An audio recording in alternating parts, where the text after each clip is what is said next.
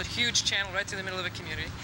And then they tried to deal with what kind of a blight it created in that area afterwards. And they said, well, what would you think about developing this as this whole park and channel for recreational use? I mean, the park would look right down into this channel. And so I started to dream again about the idea of how we might be able to take all those divergent ethnic groups that we've been working with in the various communities and bring them to one site and do like a cooperative effort, because all the things I think that were a problem that I saw in the early pieces were that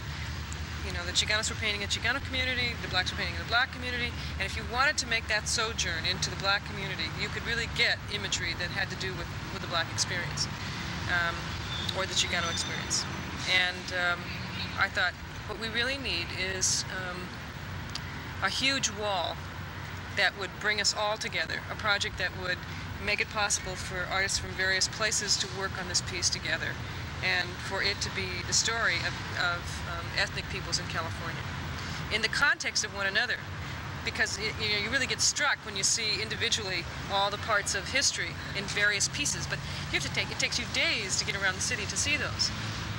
What if they were all in one place, in which you could feel the weight of the history of all of the various people who essentially built the state,